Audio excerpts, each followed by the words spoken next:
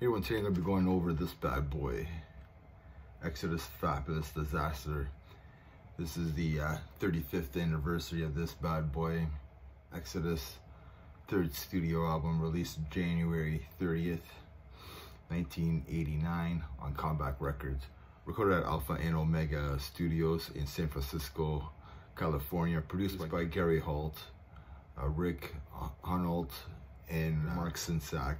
Was done Pleasures of the Flesh as well. This is the last album to feature Tom Hunting on drums until 1997 live album, Another Lesson in Violence. We have Steve Zetro on vocals on here, his second album with the band, and we have Rob McKillop on bass. Some fun facts about the album. They have two cover songs on this album, Lowrider by War and Overdose by AC/DC. This is one of two albums to have two cover songs in it. The other album is Force of Habit. Some killer songs on this album. The first three songs on this album, Glass Lock of Defiance, title track, and the Toxic Waltz are just thrasher pieces on here. I think this is what started the amazing guitar tone by this band, especially by Gary Holt.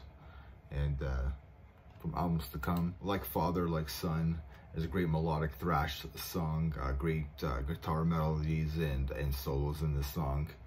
But they bring back the thrash and Corruption, Verbal Razors, and Open Season. And then they finish the album off with a cover song of AC/DC's Overdose. This is a legendary thrash metal album.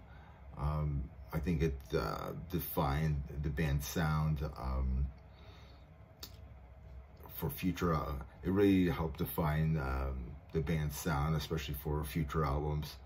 Zetro really came on his own on this album as well. It's a must-have in your collection, so if you don't have this album, if you haven't listened to this album, go listen to it, go get it, whatever you need to do. I mean, what do you think, guys? What do you guys think about this album?